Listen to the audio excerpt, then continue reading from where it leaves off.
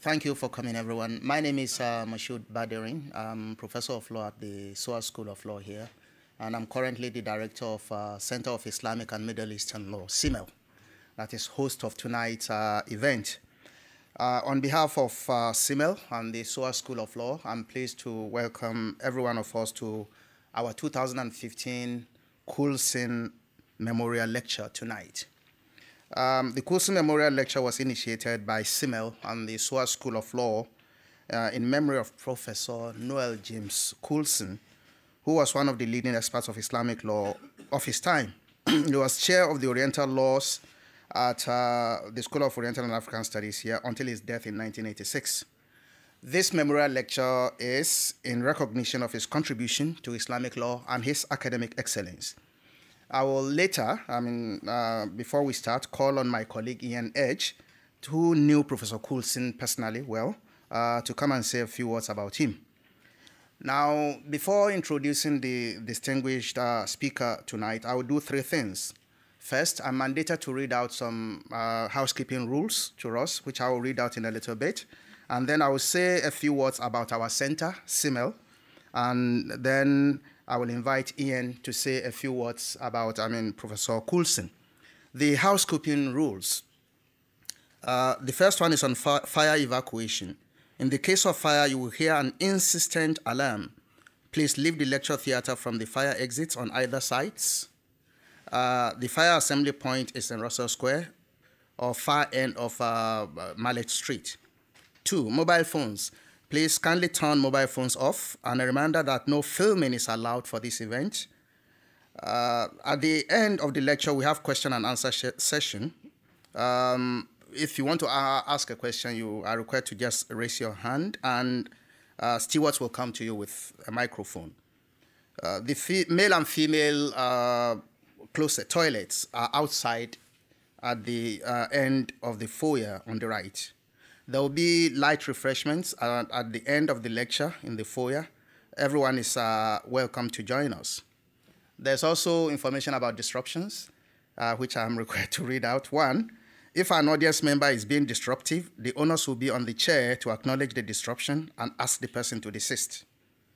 If this does not work, then they will be warned to desist and asked to leave the room. So those are the housekeeping rules.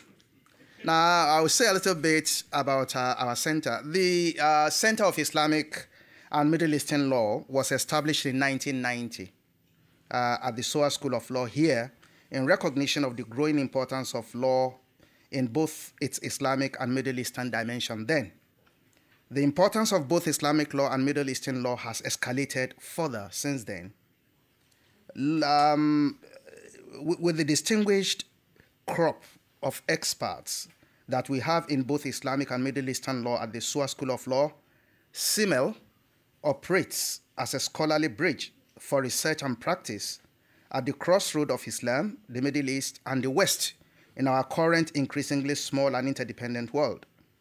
The center is home for the Yearbook of Islamic and Middle Eastern Law, which is currently a leading publication on Islamic and Middle Eastern law. The center also attracts distinguished academics, researchers, and students from different parts of the world. Our members also provide expert advice to governments, policymakers, and other institutions and organizations on issues relating to Islamic law and the laws of the countries of the Middle East. Before I come back to introduce our distinguished speaker for tonight and the topic of his lecture, I will invite my colleague Ian Edge to come and say a few words about Professor Coulson and his contribution to Islamic law. Ian.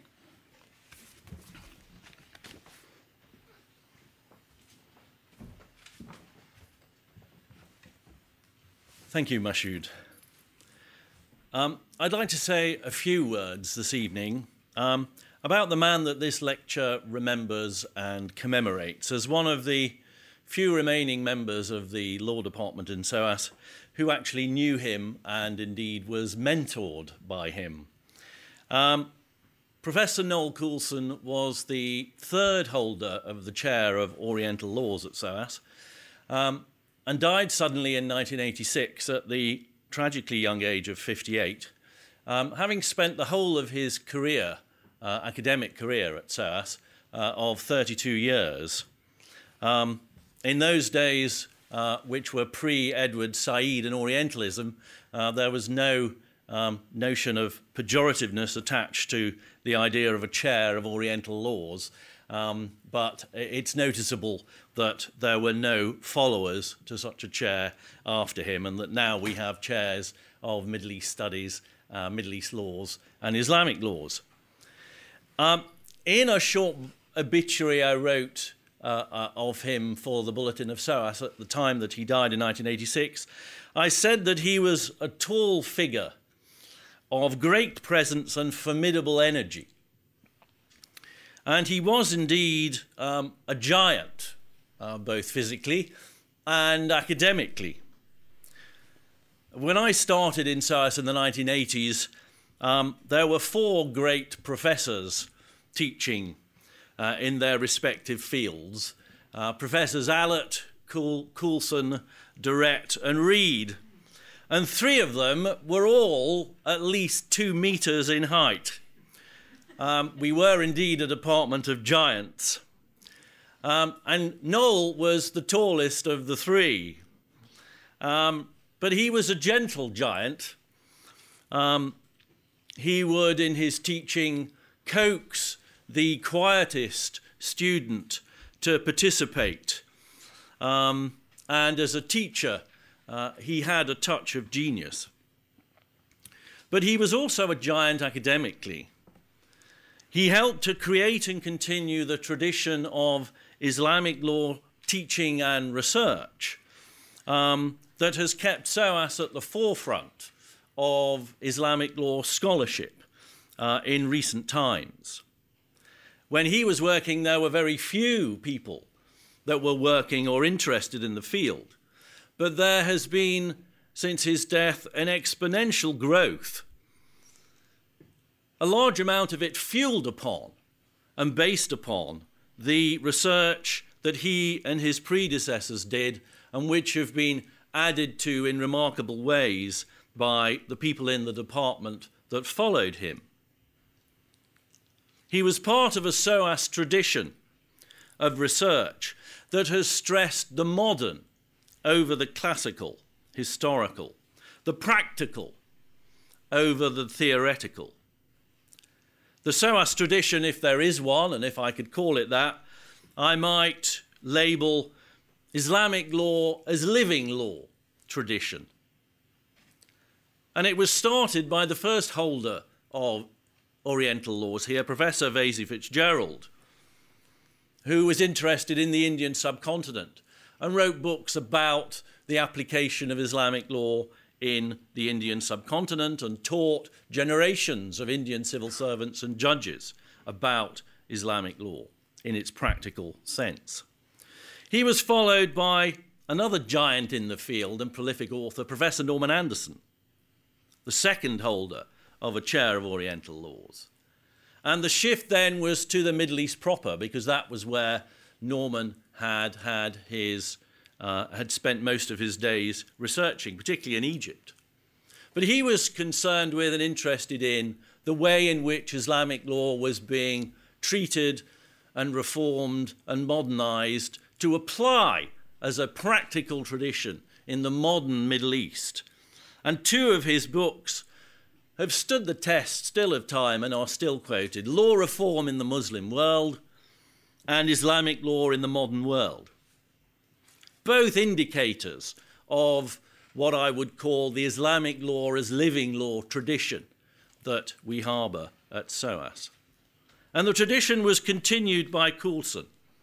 He started his studies in language in Arabic and Persian at Oxford under Joseph Schacht, the prime classicalist and historian, but moved from Joseph Schacht to work with Norman Anderson at SOAS and was henceforth only interested in the tradition of modernism. His first article, in fact, was entitled Doctrine and Practice in Islamic Law. His second, State and the Individual in Islamic Law, presaging some of the arguments, I suspect, that are going to be heard this evening from our distinguished speaker. His first book was entitled A History of Islamic Law. This doesn't contradict the thesis of a tradition of modernism, because in fact the main part of the book is concerned with reforms of Islamic law throughout the world in the 20th century. It was published in 1964 by Edinburgh University Press and has never been out of print since, which must say something about it. When I began studying Arabic at SOAS with Noel, he presented me with the book and said, "Tell me what the book's title is and who the author is." And I picked out the title, Tariqa Sharia, but I was having difficulty working out who the author was. Noon, Jim, Kaf, Lam, Sin, and I couldn't work out how it fitted into Arabic. But of course, it was his own book, and the author was none other than N.J. Coulson.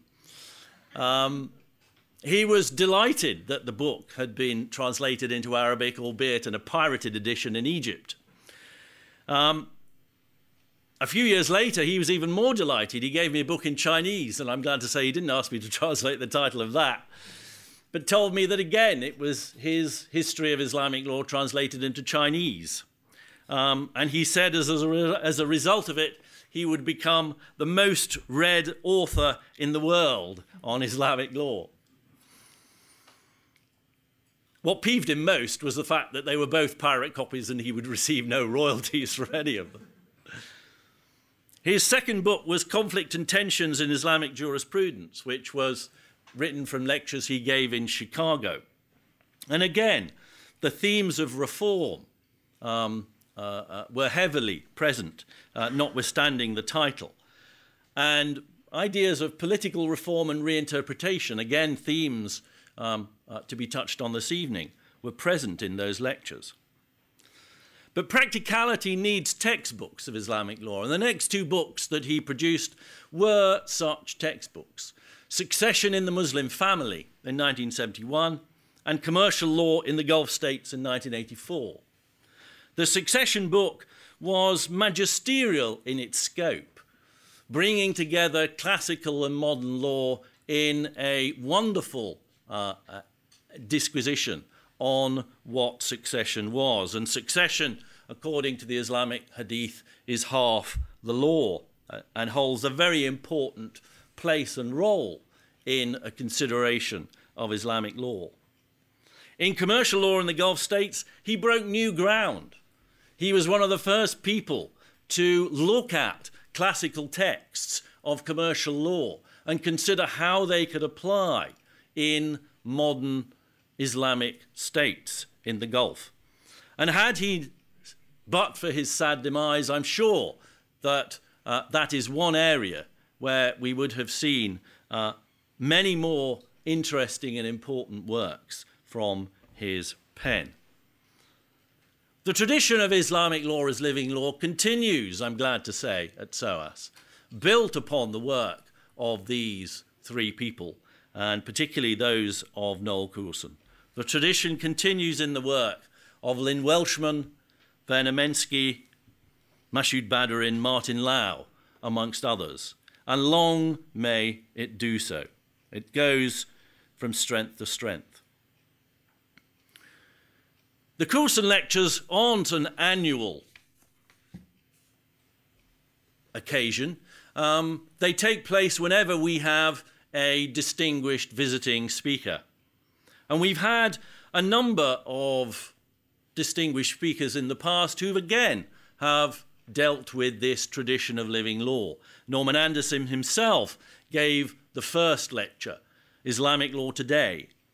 William Ballantyne, Professor Bill Ballantyne, gave the next, Back to the Sharia, about the impetus to return to Sharia classical texts, but apply them in modern ways in the Gulf.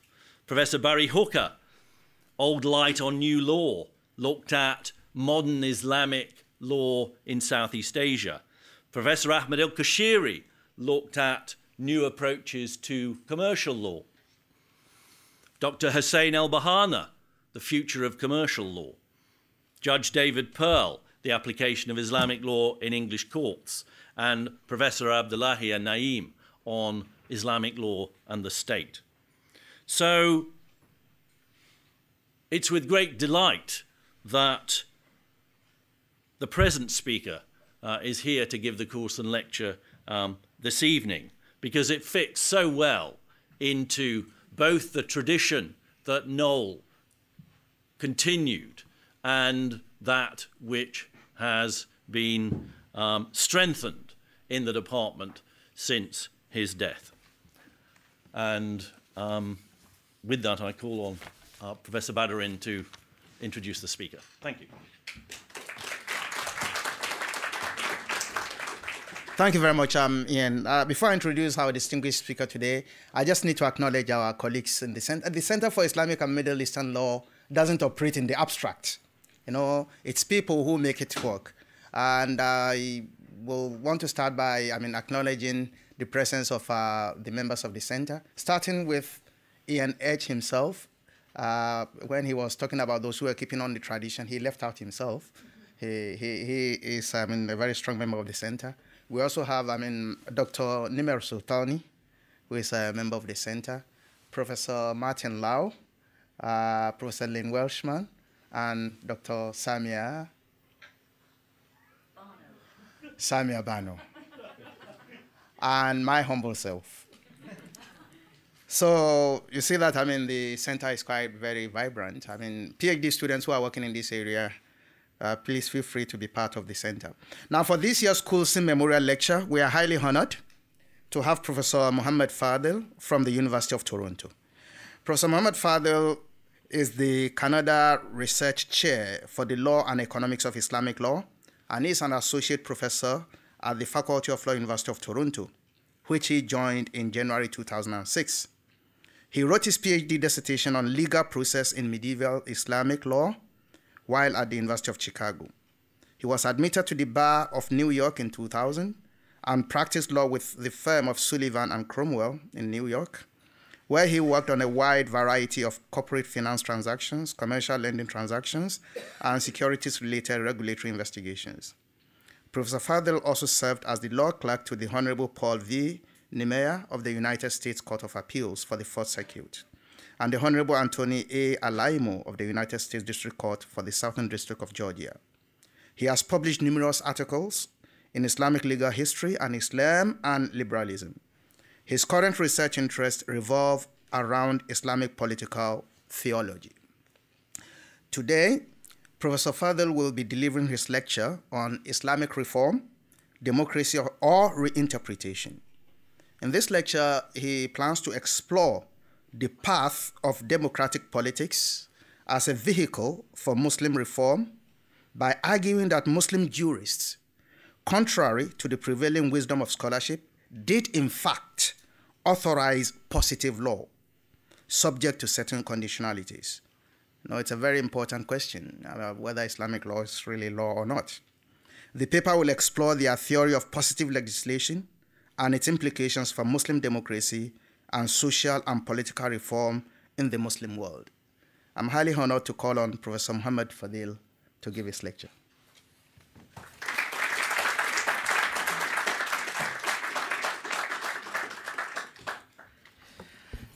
Thank you very much, Mashoud. Thank you very much, SOAS, for inviting me. It's really a privilege. It's a privilege and honor for me to be here speaking to you on the occasion of the Coulson Memorial Lecture at SOAS.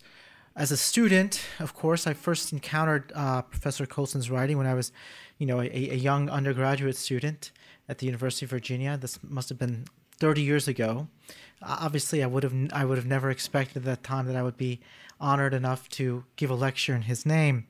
But I think before I start, I'd like to say a little bit about his legacy in my own work, given the occasion. And I think in many ways, one could say that almost everything that I've done as a scholar has been one way or another motivated by the concerns that Professor Coulson identified in his writings on Islamic law. I think Professor Coulson was always very concerned about the problems of how do you adapt a normative system to the practical needs of life, right? and he always viewed this as a pressing concern for any legal system, and was very concerned about how this dialectic could work out in Muslim societies. That's something that I think has motivated my work from the beginning of my time as a graduate student, even though it was largely historical studies. He's always his scholarship was always very concerned about the risks of despotism and absolutism and law as a vehicle for that.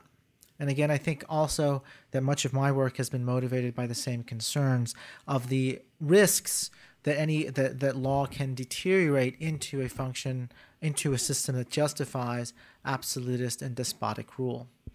While I think many of the things that I have to say will come off as maybe distinct from the answers that Professor Coulson gave, I want to make clear that I think one of the greatest accomplishments a scholar can have is to leave a strong enough legacy that it motivates others to respond to him and develop his ideas. And if we could all only be so lucky in our careers as scholars to have future generations think our work significant enough to deserve a response. And with that, I will begin my lecture. So conventional accounts of modern Islamic legal history begin with the Muslim encounter with the European imperialist. There's no doubt that the Napoleonic invasion of Egypt serves as a convenient line of demarcation, marking the beginning of a new system of governance in the traditional Arab heartlands of Islam.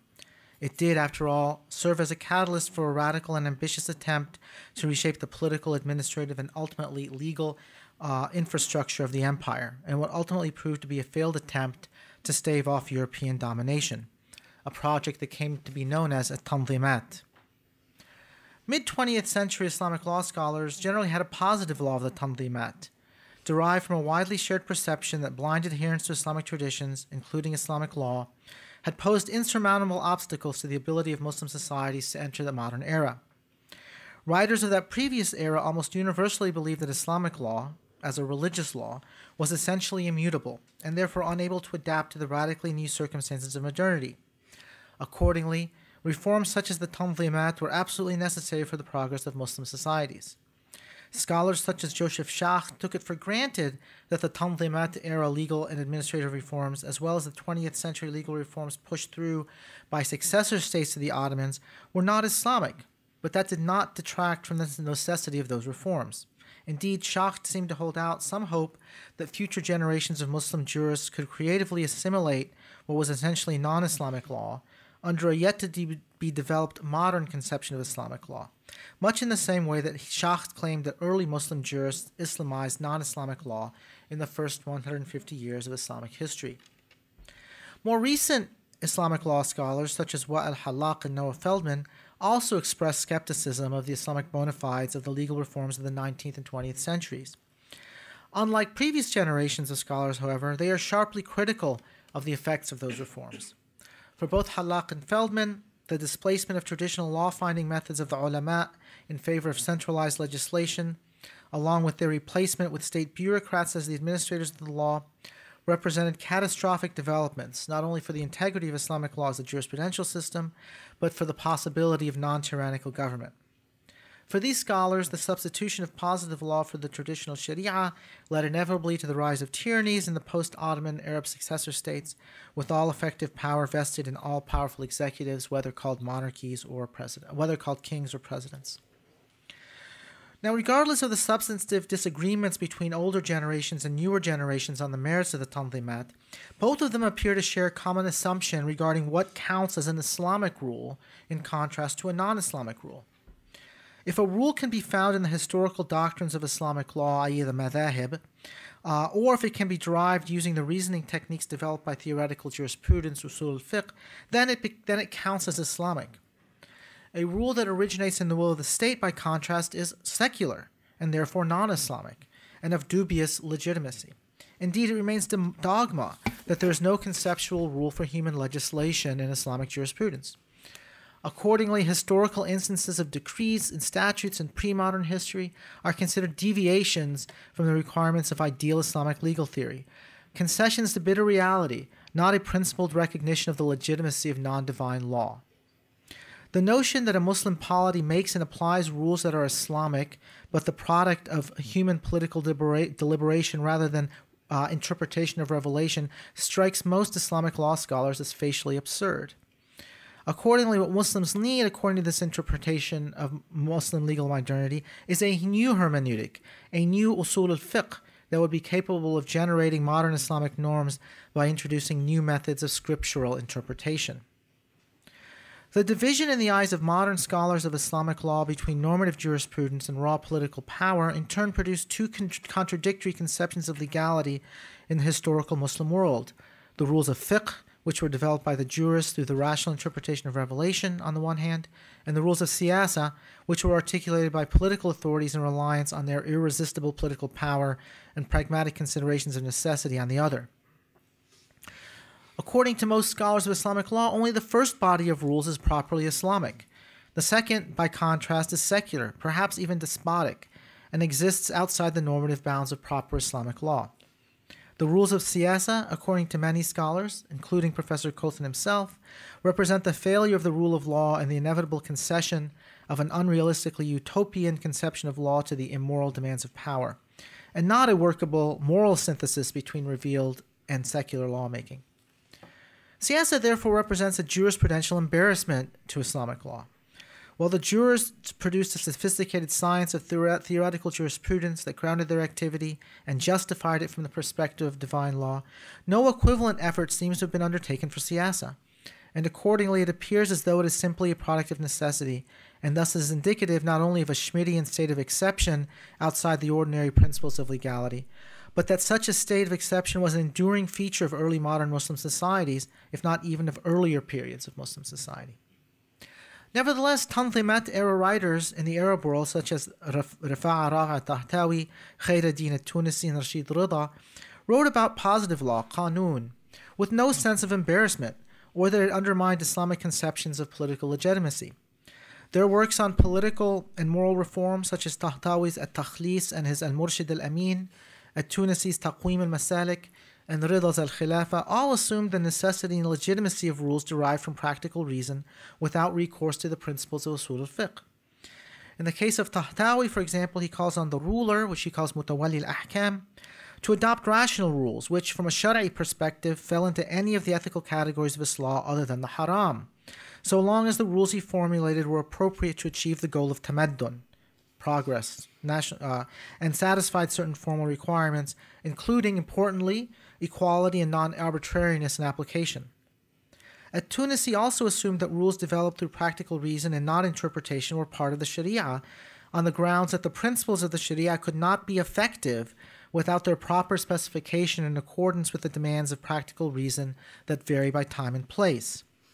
It was on those grounds that he criticized the jurists of his day for preferring the study of classical texts with little practical relevance to contemporary Muslim societies, rather than engaging themselves in formulating rules that would effectively govern their contemporary societies.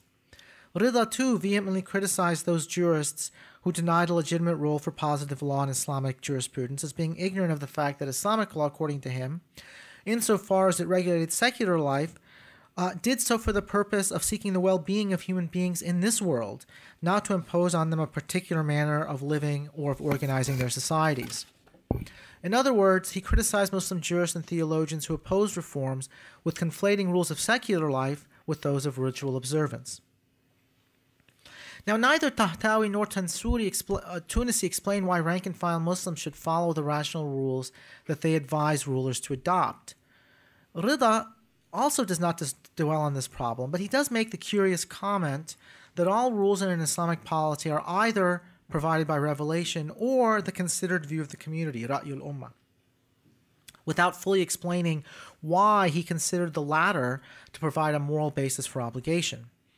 While neither Tahtawi nor Tunisi explicitly make equivalent claims, i.e. deference to the opinions of the ummah, they also in their own way endorse the conception of popular participation in governance. Tahtawi, by recognizing the importance of the popular internalization of law as a condition for its effectiveness, which can only be achieved when the people themselves have genuinely and voluntarily committed to upholding its provisions, and Tunisi's concern that sufficient numbers of the population are properly motivated to defend the law from invasion by public officials. Now, the question I wish to take up in this, which is basically the substance of the lecture, is whether these ideas, the legitimacy of non-revealed law, the need for popular participation, and that legitimacy of rational rules depends on consent in one way or the other, has any roots in historical jurisprudence, or whether these ideas can only be understood as just another iteration of the classical distinction between fiqh and siyasa. In other words, does this historical Islamic law provide a moral justification for the binding character of positive law? And if so, can a properly conceived political understanding of political life provide an alternative basis for a Muslim legal modernity than the eagerly sought but undefined new mode of usul al-fiqh? An answer to this question requires a re-examination of various rules and doctrines of historic Islamic law, as articulated by Sunni jurists, in an attempt to identify a cognizable body of what could be called public law, and to articulate a theory that accounts for the structure of this historical body of rules. Contrary to conventional opinion, I argue that Sunni jurists did articulate a substantial body of rules that constituted a kind of public, even constitutional law. Moreover, this body of rules is not ad hoc or a hodgepodge set of historical decisions made in response to particular historical circumstances, as conventional understandings of siyasa suggest, but rather is the product of a commitment to a set of normative political principles that regulates the legitimate exercise of authority positively and negatively in accordance with an understanding of positive law as the product of the determinations of an idealized agent acting on behalf of an idealized principle, the Muslim community. According to Sunni public law, from a substantive perspective, the relationship between the ruler and the ruled is simply a special case of the more generally applicable principles of fiduciary law.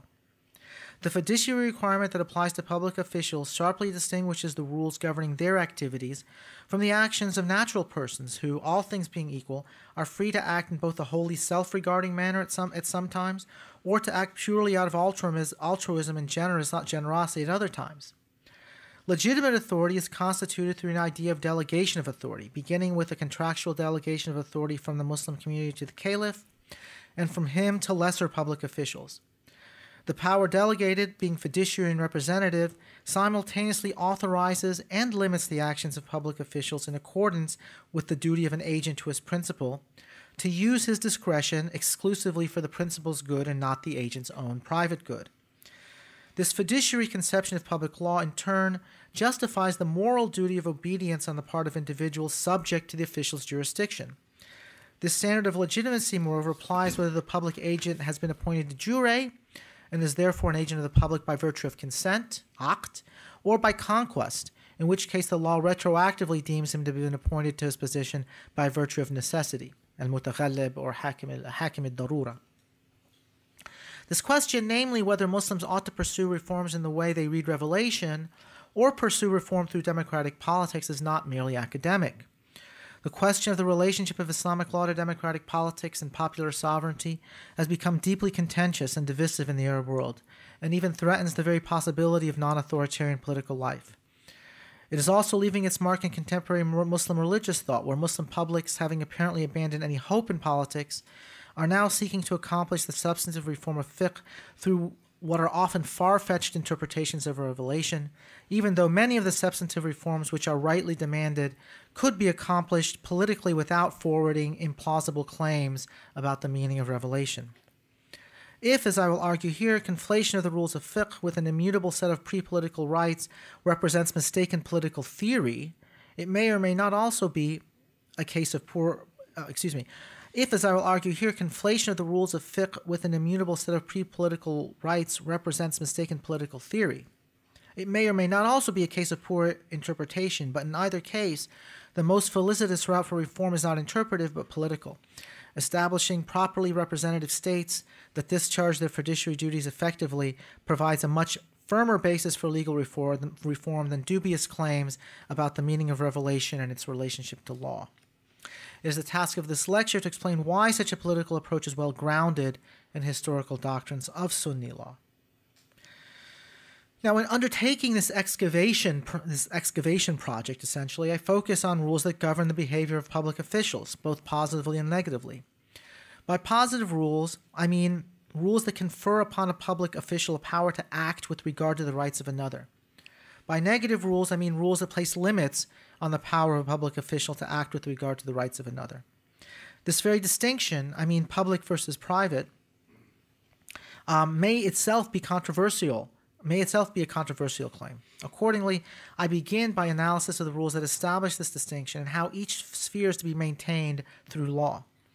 After establishing the distinctive features of the public and the private, I then will proceed to discuss the rules governing the legitimate exercise of public functions and conclude with a discussion of what this implies for the legitimacy of positive legislation and its potential to effect substantial, even radical reforms to the historical rules of Islamic law. So we begin with an inquiry into jurisdictional law, the rules that create jurisdictions, wilaya, the various powers that are incident to the creation of a valid jurisdiction, the substantive norms that govern, that regulate how those powers are to be exercised, and the obligations of individuals who fall under the authority of various jurisdictions to adhere to the decisions of public officials. As I will try to show, Sunni jurisdictional law rose in response to the problem of how the exercise of power over an equal can ever be justified. The answer they gave was that the power of one person over another can only be morally justified to the extent that the relationship of the ruler and the ruled reflect the moral ideal of the ruler serving as the fiduciary of the governed.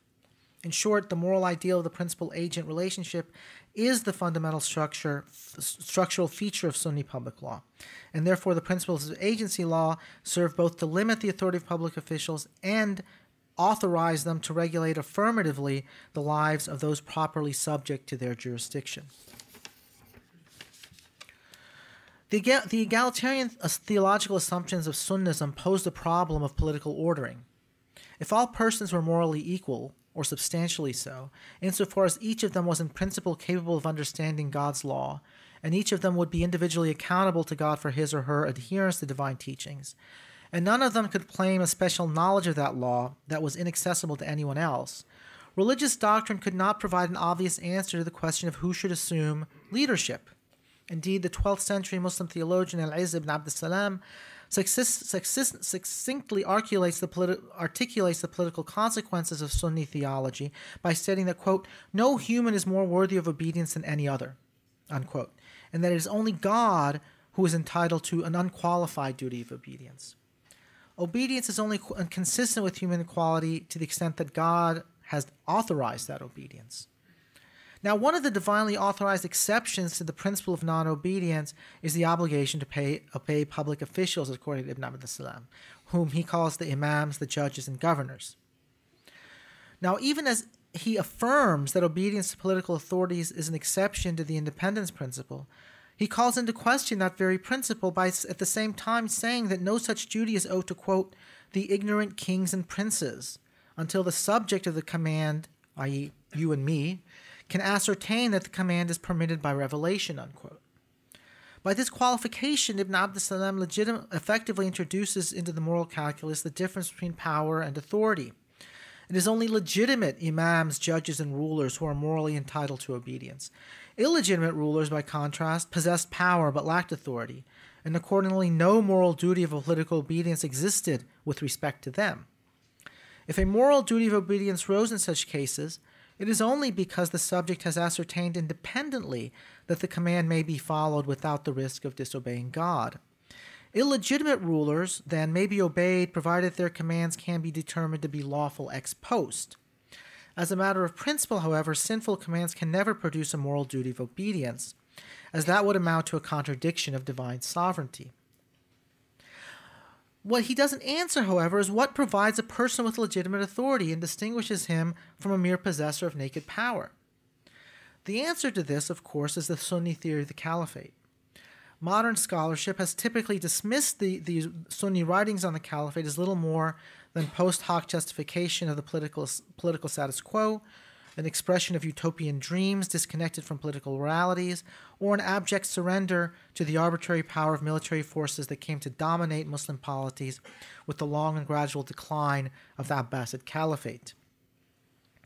This reading of pre-modern Sunni writing on the Caliphate is partially a misrecognition of the function of Sunni apologetics on the Caliphate, particularly in the context of intra-Muslim theological polemics. As one Sunni theologian put it, the caliphate is properly a legal topic, not a theological one. The second reason for the quick dismissal of Sunni writings on the caliphate is what can only be termed as an anachronistic bias in favor of formal democracy.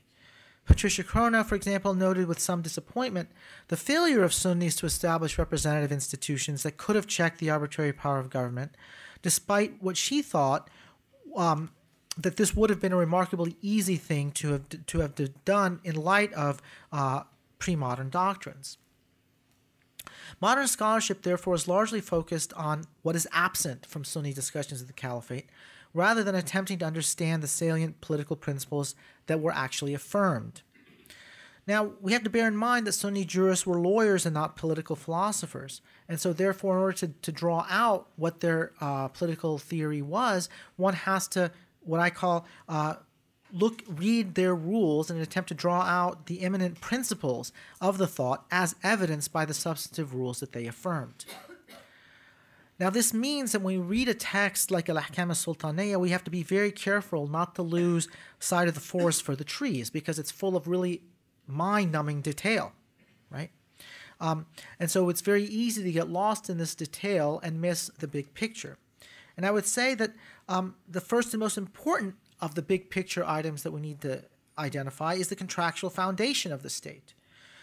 Now, this feature is well recognized by most scholars, but instead of attempting to understand the consequences of this idea for the moral and legal regulation of the polity, scholarship has instead focused on the empirical question, on an empirical question such as whether his contractual account of the state is a satisfactory historical account of the Muslim state and its various stages of development, or in the alternative, they've decried the failure of Muslims to operationalize this potentially democratic idea by specifying institutional modalities to make the contract of governance effective. But here I'm not concerned with empirical objections to Mawardi. I seek only to determine I only seek to determine the extent to which the idea of contract animates Sunni law's approach to the problem of governance generally, and to the extent possible, determine what the content, the ideal content of that contract is. Now, it is indisputable that for Mawardi, contract is the exclusive means by which authority can come into existence. Not only is the initial act of the selection of a ruler called a contract, i.e. he calls it the contract of the caliphate or the imamate, Aqdul Khilafa or Aqdul Imama, all subsequent appointments of public officials are also described as contracts, Aqdul Tawliya. Like any contract, it is entered into by two parties. The contract of the caliphate can take two forms. In the first case, the contract takes place between electors, known as Ahlul Halli wal Aqd, and the successful candidate for the caliphate being the second party. In the second case, the contract takes place between the incumbent caliph and the person designated as a successor, Waliyul Ahd. In both cases, the party selecting the caliph, whether the electors in the first or the incumbent in the caliph in the second, in both cases they are obliged to select a candidate in light of a laundry list of qualifications that include various moral, martial, and personal virtues, as well as a kind of knowledge of religious law and charismatic descent from the Prophet's tribe. The party selecting the caliph, or the incumbent designating his own successor, is permitted to select a lesser qualified, although lesser qualified candidate, even if a better candidate is available, on the assumption that the one selected is minimally qualified, right? The party selecting the caliph can prefer one quality, i.e., for example, martial valor to piety or learning, if it is a time of external or internal threat to the state, or vice versa, in time of peace. Neither the electives nor the caliph, however, are free to ignore the qualifications of the candidates and simply select the candidate based on personal preference. The fact that the electors and the caliph are restricted to choosing among legally satisfactory candidates arises from the fact that neither of them, when they exercise the power of selection, are acting in a personal capacity. Instead, they are acting in a representational one on behalf of the entire Muslim community. Mawardi makes express reference to this representational aspect of their function in his rule discussing how rulers are deposed. How successors are deposed. So he says the following: the imam who is appointed a successor may not dismiss his successor in the absence of legal cause, even though he may dismiss his other appointees at will. He may dismiss them at will because he appointed them in furtherance of his own rights, i.e. like ministers and stuff like that, while he appointed his successor in furtherance of the right of the Muslims. Accordingly, he lacks the power to dismiss him, just as the electors may not dismiss the caliph to whom they have pledged loyalty in the absence of legal cause. Right? So the idea here is that the Muslim community is the actual party in interest to the contract. And this idea is reinforced in other rules of Mawardi's ahkam. Another example is the continuing validity of the appointments of judges and governors, despite the death or removal of the caliph who appointed them. Because judges and governors are appointed to further the interests of the Muslim community rather than the personal interests of the caliph, their appointments continue despite the death of the caliph who appointed them. Now, leaving aside the philosophical problem of how to define the Muslim community and whether it is distinct from actual empirical Muslims alive at any one time, as a practical matter, al-Mawardi was of the view, along with practically all other Muslims, Sunni and non-Sunni, that formation of a state and loyal adherence to it was an obligation that bound all Muslims. It was, of course, a collective obligation, fard kifaya, not a personal one, fard ayn, to participate in the formation of the caliphate. But according to Mawardi, one could not escape the subsequent obligation of obedience by claiming that I did not participate in the contract. Indeed, Mawardi's language, everyone in the community is obliged, ala kaffat al-ummah, is clear that every Muslim is under an obligation to perform the contract once it is performed. Those who refuse to recognize the caliph's authorities are rebels, ahlul baghi, and may be legitimately subdued by force of arms to compel them to obedience. The mandatory nature of the contract of the caliphate therefore plays a crucial role in constituting the caliph and the public order he represents as possessing exclusive authority over the public sphere. This right of the caliph and by extension the Muslim community to compel obedience is implicit from Mawardi's description of the operative provisions of the contract of the caliphate, which, according to Mawardi, entails a delegation from the entirety of the community of the administration of public affairs to the caliph, a responsibility which is entrusted to him in his capacity as the community's exclusive agent over his public affairs. Again, quote, my translation, everyone in the community is obliged to delegate administration of common affairs to him, without any interference in his jurisdiction or opposition, so that he can perform that which has been entrusted to him with respect to attaining the general welfare and establishing the orderly administration of public institutions. The obligatory nature of the contract confirms both its necessity and its fiduciary character. Accordingly, it is not surprising that the jurist interpreted his powers as being interpreted the powers of the caliph such that they could only be exercised for the good of the community, which, as mentioned previously, is the legal party in interest in the contract. The notion that the contract exists exclusively for the benefit of the community is implicit in the operative verbs Mawardi chooses to describe the grant of authority of the caliph. He uses the verb wukkila, the passive voice for the verb used to appoint an agent, rather than, for example, mullika, the passive voice for the verb used to express the idea of transferring dominion over something, to express the nature of the relationship between the caliph and the Muslim community. Unsurprisingly, therefore, he understands obedience as arising out of a relationship of reciprocity. Quote, when the imam discharges the rights of the community, which we have previously described, he is entitled to their obedience and succor, unquote. The contract of the caliphate therefore establishes a public order that is distinct from a private order. The public order comes into existence via delegation of authority from the community of the caliph. The caliph or the imam then further delegates powers to various public office holders, all of whom are acting in one way or another as fiduciaries for the Muslim community. Individual persons making up the Muslim community, when they delegate their powers to the caliph, simultaneously renounce any competence they might have over managing public life, at least insofar as they are private individuals and are not properly appointed by the caliph to exercise some public power. Respect for the public order is obligatory, and those who refuse to recognize it may be legitimately fought to compel their obedience under the applicable laws of rebellion. A fortiori, lesser officials, such as governors, judges, and tax collectors, provided they are acting lawfully, are entitled to compel individuals to obey their commands. Mawardi's description of the rules regarding the selection of the caliph and the terms governing his appointment might usefully be analyzed to the concept of ideal theory. Mawardi's ahkam, however, also includes provisions of non-ideal theory, i.e. what happens when the public sphere is taken over, in part or in whole, forcibly by usurpation. His theories regarding how the law should deal with usurpers has generally met with unsympathetic commentary from modern authors. Nevertheless, I will attempt to rehabilitate at least partially Mawardi's treatment of the mutaghallib by tying his analysis of non-ideal theory to the ideals informing his ideal doctrine of the caliphate.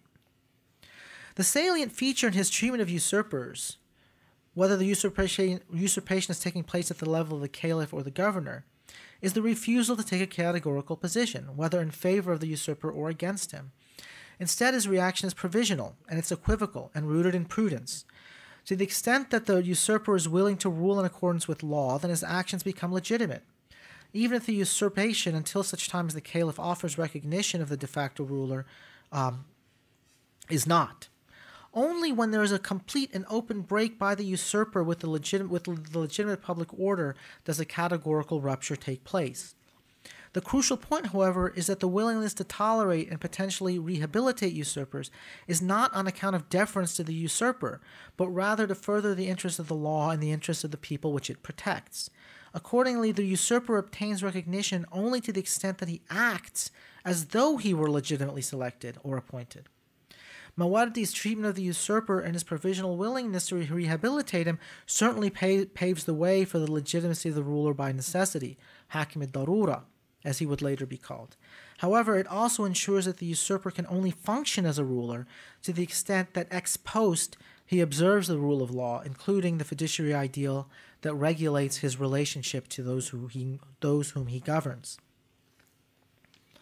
Mawardi's conception of the caliphate therefore provides a template for legality that entails the creation of a public sphere through the idea of a contract of delegation from an abstract idea of a Muslim community to its public agent. The relationship created by this contract is a fiduciary one, and pursuant to that idea, the caliph and all public officials stand in a fiduciary relationship with those whom they rule. This ideal entails both the power to act on behalf of the governed, but at the same time subjects their power to important limitations, specifically that they must act in accordance with law and exercise their discretion for the benefit of the public. This idea of government as standing in a fiduciary relationship also responds to the theopolitical premise of the moral equality of human beings. Their equality means that none of them are entitled to the obedience of their fellows. Obedience to an order that is constituted by law and seeks their own good, however, rather than the private good of the office holder, is not obedience to another person, but rather compliance with the moral ideal that binds equally all humans. Now, I wish to trace how this conception of public order left important traces in the substantive rules of Sunni jurisprudence with respect to the exercise of authority of lesser public officials, the standards governing the validity of their actions, and their ability to make rules binding on the public, even in circumstances where revealed law provided no mandatory norm, or revealed law provided a norm that differed from that articulated by the public official. I'll begin with express affirmations of the representative and fiduciary character of the caliphate and other public officials. The representative nature of the contract of the caliphate and the assertion that the caliph as a legal matter acts as a public agent for the Muslim community is expressly affirmed by the great 6th century Hanafi jurist Abu Bakr al-Kasani in his magnum opus Bada'i' al-Sana'i' in the chapter of adjudication. His articulation of this proposition leaves no room for doubt that Sunni jurists viewed the caliph as a representative of the Muslim community, that his powers are delegated from them, and that those powers are exercised for their benefit, i.e. the public, and not for his own good.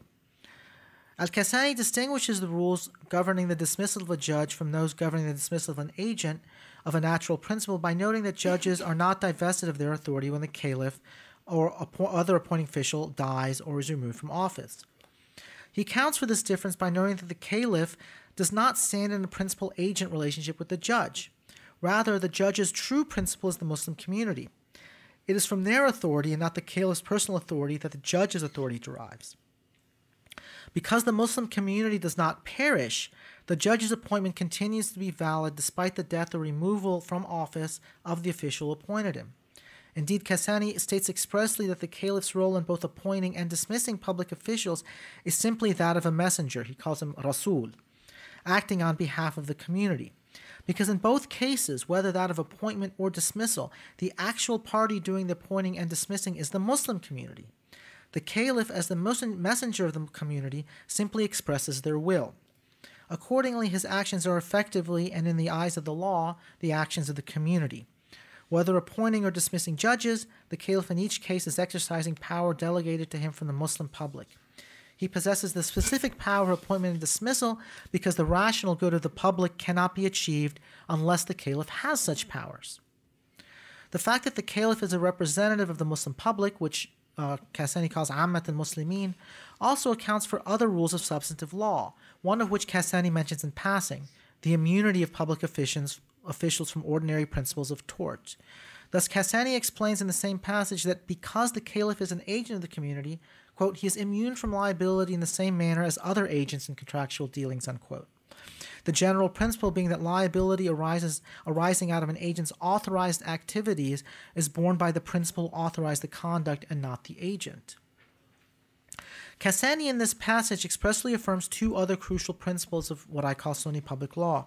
The first is that the powers the caliph exercises as a public agent are only powers that are delegated to him from the Muslim community.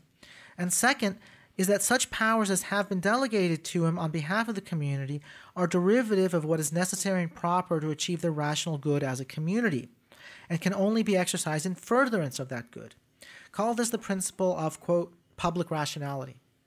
While this principle is implicit in the conception of the ruler as agent of the ruled, other jurists then make this public rationality requirement explicit in their discussion of public officials' powers.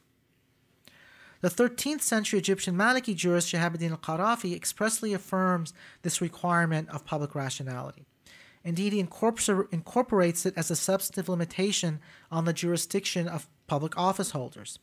He discusses this issue in al-Furuq as follows. Regarding the difference between the administrative acts of public officials which are given effect in the law and those which are not. The first category are those actions which were not included in their original jurisdiction. You should know that whoever exercises authority from the caliph down to the guardian of an orphan is not authorized to act except to attain a good or ward off a harm in accordance with God Most High's statement, quote, do not approach the property of the orphan except in the fairest manner, unquote. And because of the statement of the Prophet Mohammed, any person who has given authority over any of my community's affairs and fails to exercise that authority in good faith for their benefit is forbidden entry to paradise. Accordingly, caliphs and governors have no jurisdiction to act except in accordance with the requirements of good faith judgment. Decisions that reduce well-being are never in the fairest manner, but rather are their opposite. The authority confirmed by virtue of holding public office, therefore, is limited to acts that produce either an absolute increase in well-being, maslaha khalisa, or a net gain in overall well-being, maslaha rajiha, or to acts that prevent an absolute loss of well-being, mafsada khalisa, or prevent a net loss in overall well-being, mafsada rajiha. The public rationality requirement arises out of the fiduciary relationship that office holders have with respect to those who fall under their jurisdiction. Whenever a public official is called upon to exercise a power in furtherance of the interests of a specific person, for example, when a judge is required to act as a guardian in the marriage of an orphan girl, he is bound by the requirement of public rationality. Accordingly, while an adult woman or her natural guardian is entitled to waive the legal condition of social suitability, kafa'a, of the prospective groom, the judge is not, and he must only marry her to a husband who is at least her social peer. Likewise, when a judge acts as a guardian over a minor who has the right to seek damages, diya, or retaliation, qisas, against a tortfeasor, the judge is not permitted to waive the minor's claim, even though a tort victim in principle, is always free to waive his claims to damages or retaliation and forgive the tortfeasor outright, in order to seek a religious reward. Natural persons, Qarafi tells us, by contrast, are not subject to this requirement of rationality. When dealing with their own property, they are perfectly free to act out of a spirit of generosity and give away all of their wealth, provided that in doing so they don't become profligates. Right? But the point is very clear that different standards of rationality apply to natural persons and those who are clothed with public authority. Right? A higher standard applies to those with public authority. Mawardi's theory of the caliphate noted that the very active delegation of authority over public affairs also entailed a simultaneous divestiture of any power individuals might have to exercise power over public life, describing any attempt to interfere with the caliph's exercise of those delegated powers as an invasion into public decision-making. Now, he used the Arabic word iftiyat here. Now, this concept was already a term of art in early Sunni jurisprudence. And while it is not clear whether Mawardi used it in its technical legal sense or simply in its ordinary sense, it is nevertheless the case that for Sunni jurists, private enforcement of the law was criminalized as an invasion of the public order. It was a crime. Iftiyat itself was a crime in the pre-modern Islamic legal order. Jurists used this doctrine to enforce the exclusive jurisdiction of the state over sensitive matters, such as the enforcement of criminal law or the right of retaliation in tort law. Malikis, for example, held that a private arbitrator who exceeded his jurisdiction by ruling in matters of criminal law was subject to criminal punishment, adab, if his decision was carried out, even if it was substantively correct. For the same reason, the next of kin of a murder victim, if he took the law into his own hands and killed the murderer without a prior judicial ruling, becomes guilty of the crime of iftiyat, even if he is not liable in tort for that action. So even though private persons, in their capacity as private persons, were not permitted to exercise public powers directly, they were, however, permitted to go to court to protect their interests as members of the public from government abuse or neglect. The great Hanafi Central Asian jurist as-Sarakhsi, who died toward the end of the 11th century, for example, authorized individual members of the public to bring suit to enjoin transfers of public property to private individuals if such a transfer could cause an injury to the public. In recognizing this claim, Sarakhsi concluded that the ruler's authority over public interests was limited to vindicating their rights, not undermining them. The public, according to Kasani, could also resort to the judiciary in defense of public rights against invasion from private persons. For example, if a person builds a private structure on his own property that threatens to collapse and cause an injury, in the ordinary case between two private persons, the neighbor must first give notice to the owner of the nuisance and demand that he repair it before the owner becomes liable for any losses caused by the structure's subsequent collapse onto the neighbor's property. Where the faulty structure threatens to collapse onto public property, however, any adult member of the public can serve notice on the owner on behalf of the rest of the public, because in so doing he is vindicating a right of the public. Once any member of the public gives notice to the owner, then any member of the public who is subsequently injured by the structure's collapse has standing to sue the individual private owner. Now, implicit in Mawardi's notion of delegation of public powers to the caliph is that individuals retain their powers over their private affairs. The Andalusian Maliki jurist Abu Bakr ibn al-Arabi, who died in the middle of the 12th century, relies on this notion to explain why the ruler may waive the criminal punishment of a highway robber who surrenders voluntarily, but why he is not authorized to waive the personal claims of the defendant's victims. The justification for this distinction, Ibn al-Arabi explains, is that the imam's jurisdiction does not extend to the private claims of specific persons.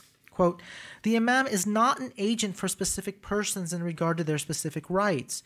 Rather, he is their representative only with respect to their common and abstract rights, which have not been identified as belonging to any particular person. While the public has a common right in the application of the criminal law, the rights to compensation are individual to each of them, and accordingly the imam lacks authority to pursue those claims in accordance with the limited jurisdiction of his office. Tort law also provides an important context for determining the interaction between public law and private right. Public officials, including judges and officers entrusted with executing judgments, could, in the course of performing their tasks, violate the rights of others, for example, by criminally punishing the wrong defendant, or erroneously taking or destroying property from a private person without legal cause.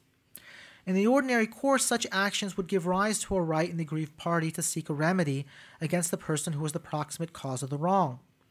Application of the ordinary applicable tort rule to the actions of public officials might reasonably deter individuals from serving in offices that might lead them to commit such torts with regular frequency.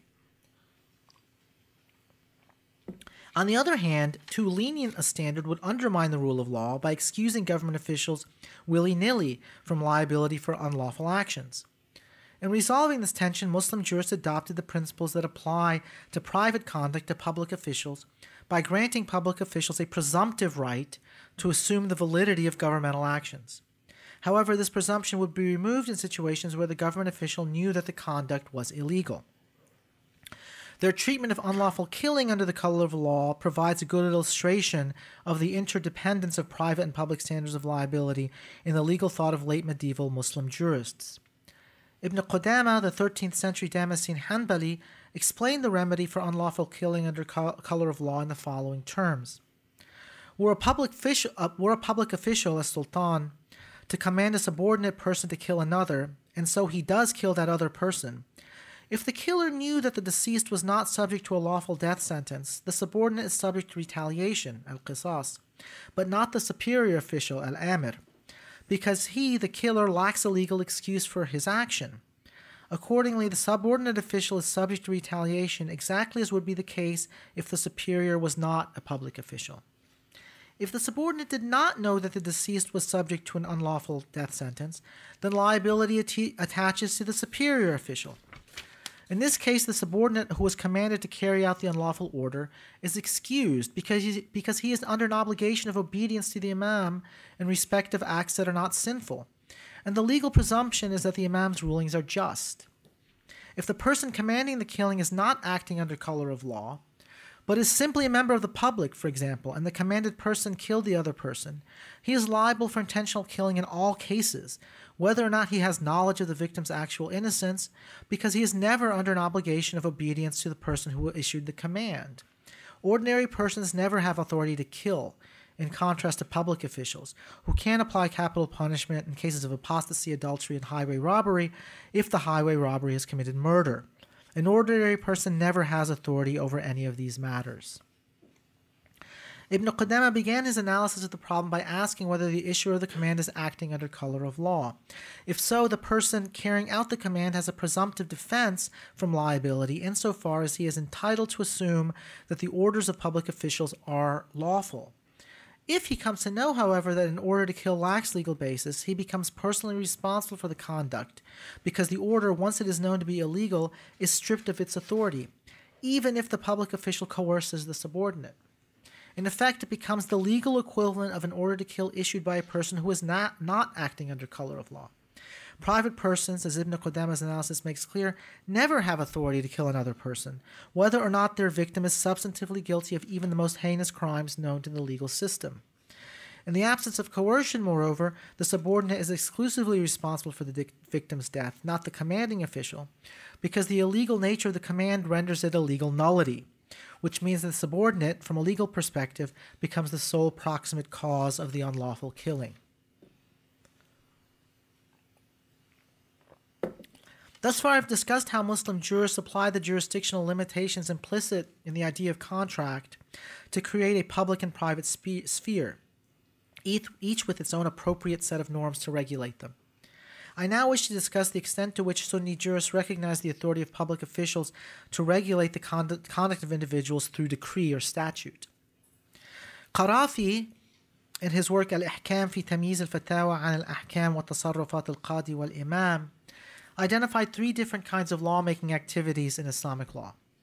The first is the interpretive work of jurists who, relying on their specialized training, interpret the indicants of revelation, al-Adilla Shar'iyya, to formulate general legal rules, ahkam amma, which they communicate to the public through the institution of the legal opinion, al-Fatwa. The legal opinion, even though it is formulated as a universal rule, does not communicate a binding rule, except with respect to those who choose to adhere to the opinion in question. The non-binding nature of a legal opinion, combined with the fact of differences of opinion regarding the proper meaning of revelation, meant that numerous and at times contradictory fatwas circulated simultaneously governing the same set of facts. In the event of a dispute, however, the fact of legal pluralism meant that the disputants might have a different opinion regarding the applicable legal norm. Resolution of such a dispute required the litigants to take their claims to a judge, al-Qadi or Hakim, whose role in such situations was to originate a particular rule, insha'u hukmin khas, that put an end to that particular dispute. In so doing, the judge must rely on the legal opinion of a recognized authority, in other words, an opinion of one of the established schools of law, and this requirement created a link between the theoretical general law finding of the jurists and the practical particular lawmaking of the judges.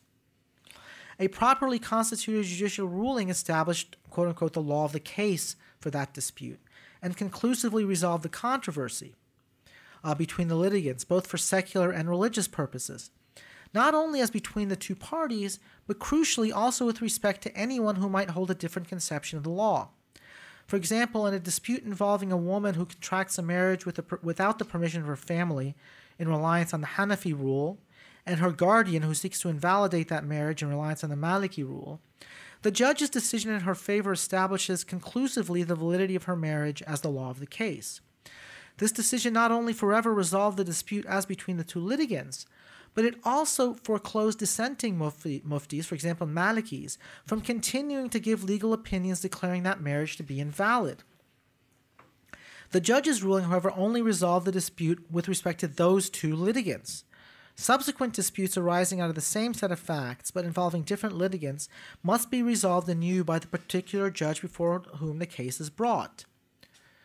In other words, if an equivalent case comes up, but next time before a Maliki judge instead of a Hanafi judge, you get the exact same result, right? The exact opposite result, the marriage is terminated and everyone has to accept it, right? Now, in other words, the system of judge-made law which Qaddafi described was capable of only making law interstitially and in the context of particular disputes. Judges' rulings lack general precedential impact. The third kind of lawmaking is called tasarruf bil-imama, which I translate as an administrative act. It is an exercise of the power of the imam, the power of the public that is vested in the caliph and delegated to various public officials. Public officials with general jurisdiction, when they exercise their administrative powers, interpret the empirical domain of the public good, al-maslaha al-amma. An administrative act might be general by its terms, insofar as it applied to everyone in the jurisdiction, as would be the case of a decree regarding marketplace regulations, for example. Or it might be particular insofar as it issues from a judge who exercises this power in connection with a particular legal case, for example, setting the amount of maintenance due a nursing mother from her former husband, or the sentencing of a particular criminal. Administrative acts, unlike fatwas, are binding, but unlike the particular judgments of judges, they are not conclusive, and may be prospectively revised or even repealed by the very public official who issued the act, or another public official who subsequently obtains jurisdiction over the case. In each of these cases, the relevant decision maker is making a determination of what is in the best interest of those under his jurisdiction, al-aslah or al-ahsan. A judgment which may change in light of changing circumstances, which requires subsequent change in the administrative determination. Unlike a judge, the public official is not applying the legal norm of a fatwa to the particular evidence presented in a particular dispute, but is rather formulating rules through the exercise of his practical reason, exercised for the good of the individuals falling within his jurisdiction. Qaddafi, however, did not discuss the relationship of administrative powers to the general rules of law that constituted the teachings of the different schools of law, which, according to him, generally authorized individual action undertaken in conformity with their teachings. In other words, introduction of this third category of administrative acts produces a tension between the general task of rule-finding based on interpretation of revelation, the domain of jurists, and rulemaking in the name of the public good, the domain of public officials. We've already seen how jurists developed a particular understanding that governed the validity of these administrative acts, for example, that they be consistent with the rational good of the public. What is unclear, however, is the relationship of an administrative act to the legal norms developed by the jurists, and whether administrative acts had to conform with the law of the jurists, or whether administrative acts could preempt or even displace norms articulated by the jurists in the fiqh. With respect to the first question, post-Qaddafian jurists in the Mamluk and Ottoman eras attempted to formulate an answer by asking whether it is obligatory to obey a decree if it purports to render obligatory an act that was not obligatory as a matter of fiqh. While Islamic laws formulated by the jurists included 5 ethical categories of judgments, obligatory, forbidden, supererogatory, disfavored, and permitted, judges were permitted to issue judicial rulings based only on 3 of these categories: the obligatory, the forbidden, and the permitted. Clearly, a decree that ordered commission of a forbidden act was invalid, while a decree ordering performance of an obligatory act was redundant. The controversy, therefore, was whether the decree could compel a person to perform an act that was otherwise, from an ethical perspective, disfavored, permitted, or merely supererogatory. Jurists by the Ottoman era in Egypt and Syria, however, had generally concluded that, all things being equal, such commands were morally binding, provided various conditions were met. In determining the validity of such commands, jurists developed what I call a subjective-objective test. The first 2 conditions were subjective, while the remaining elements were objective. First, the public official issuing the command had to have a good faith subjective belief that the command was lawful, in other words, not immoral or sinful. Second, the person to whom the command is directed, from his subjective perspective, must be able to comply with the command without committing a sin. Third, the command must fall, and these now begin the objective conditions. Third, the command must fall within the prescriptive jurisdiction of the official, i.e., in the case of the ruler, the decree must relate to a matter falling within the jurisdiction of the public and not the private. Fourth, the command from a substantive perspective must be rationally related to the good of the community, either absolutely or relatively. Fifth, the public official must be acting within the jurisdictional terms of his appointment. Accordingly, a judge appointed to hear family law cases in Cairo, for example, could not divorce a woman in Damascus, even if the verdict was substantively correct. Nor could he order rescission of a contract of sale in Cairo, even if, as a matter of substantive law, the contract was universally recognized as unenforceable. If these conditions are satisfied, i.e., if the decree satisfies these conditions, the administrative act is valid and binding, both from a moral perspective and a prudential one. One historical example of a juristic treatment of lawmaking by government officials is found in a legal opinion issued by a 15th century Shafi'i jurist, fairly prominent one, Ibn Hajar al-Haytami, in the Mamluk era, issued in response to a question concerning the legality of a recently promulgated price control rule. The Mufti concluded that the petitioner, who was apparently a Shafi'i, was morally bound to follow a controversial price control regulation, even though the petitioner believed that such a regulation was unlawful. The Mufti reasoned that so long as the ruler had a good faith belief that the rule was permissible, and that would be easily satisfied in this case given the fact that the Malikis allowed such regulations, and that the petitioner could comply with the rule without committing a sin, which he could because selling a commodity at less than your subjective valuation of it is not sinful by any conception, then the rule bound him, morally and prudentially, because foregoing the exercise of a right is not equivalent to committing a sin. What is unexplained in this opinion is why compliance with the valid command is a moral obligation. Ibn Hajar uses the term fis-sir, and not just a prudential one, fil-jahr. After all, the merchant is not bound to accept the moral reasoning of the Malikis, that this rule as an abstract matter is a permissible exercise of public power as an indisputable matter of the revealed law. Nor was there a particular decision by a judge that resolved a particular dispute between this merchant and a prospective customer that would have determined judicially the validity of the price control regulation in a particular case. It seems that the answer lies in the fact that the public official, because he exercises his administrative powers lawfully, is acting as an agent of the public, and as a result, his actions bind the members of the public in the same way that the authorized actions of a private agent bind the natural principle. In short, as Kassani suggested, the lawful actions of the ruler are really the actions of the community, and the petitioner, as a member of that community, is obliged to act in conformity with the legal decisions of the community, at least so long as compliance with such decisions does not entail sin. The same explanation must also lie behind why judicial ruling becomes the law of the case, binding not only the parties to the dispute, but also requiring dissenting muftis who could have legitimately dissented prior to the judicial ruling to affirm the judge's decision. Even as late medieval authorities such as al-Qarafi argued for the view that the judge's decision in a particular case was morally as well as politically decisive, thereby overturning older doctrine which held that a judicial ruling could not change the underlying moral norm governing the particular dispute. There was no explanation for why individuals could be compelled to appear before a judge, and despite this element of coercion, that the judge's decision had these relevant moral features? I think the answer can be found in the morality of arbitration. There, it is obvious that the arbitrator's power to resolve the dispute is based on the consent of the two disputants, and it is the combination of their consent to submit to the arbitrator's decision and the substantive correctness of the norms applied by the arbitrator that makes the decision morally salient. The same principle must explain the moral salience of a judge's decision in Islamic law.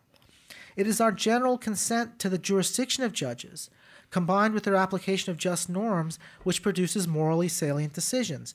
One without the other would not be enough. Both are necessary. The jurisdiction of judges, unlike that of an arbitrator, can only be deemed to be consensual if it is the case that they were appointed pursuant to some kind of consensual process, or in the absence of actual consent, a process which is based on an appropriate consideration of our own rational good, our deemed consent or our implicit consent. The contract of the caliphate attempts to solve this problem by providing a theory of jurisdiction that ultimately derives its authority from a universal delegation of the community to the ruler, who then acts as its agent in creating the various sub-jurisdictions of the state, including those of the judiciary.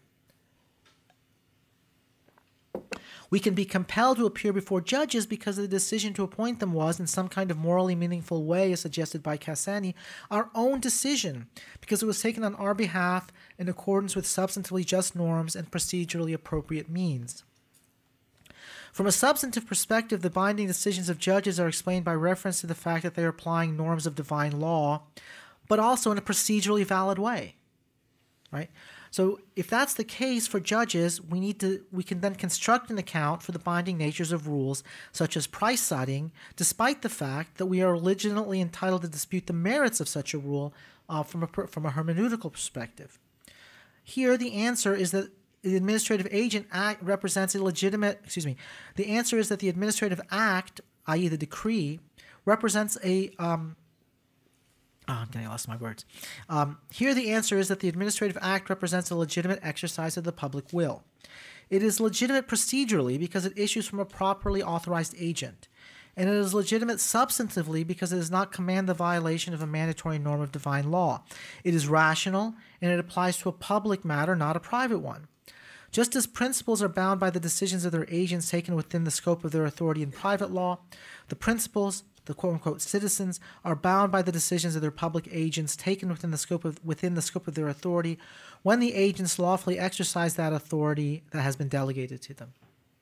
Public administrative acts then ought not to be understood as commands or as exercises in the interpretation of divine law backed by coercive force, but as expressions of the public's will to exercise its collective freedom in a particular way.